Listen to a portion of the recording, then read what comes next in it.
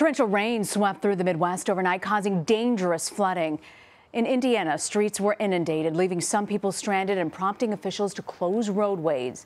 Video shows one woman caught on the sunroof of her car in Evansville. Fortunately, though, a police officer, as you can see there, came to her rescue. Heavy storms swept through Oklahoma as well, bringing hail, lightning, and more flooding.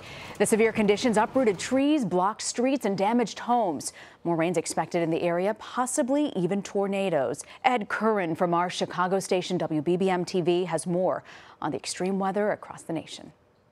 Well, we have active weather across the country, as you can see, including snow, believe it or not. We have a winter storm warning that's up until Sunday morning with 6 to 12 inches possible in parts of these areas of Colorado and New Mexico. And then we have active weather as far as some heavy rains are concerned throughout the middle of the country here.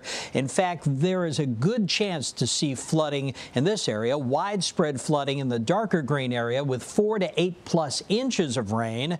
Turn around, don't drown. That's the slogan, and very serious with these kinds of conditions as rains keep training across the same areas. Now, we do have a chance for severe storms today as well. A marginal chance in the green area, a slight chance in the yellow, and the highest enhanced chance in this orange area here, where you can't rule out an isolated tornado or two. Look at the spread of temperatures from 35 degrees in Denver for today all the way to a high of 83 degrees for New York and 90 in D.C., but those temperatures plummet tomorrow.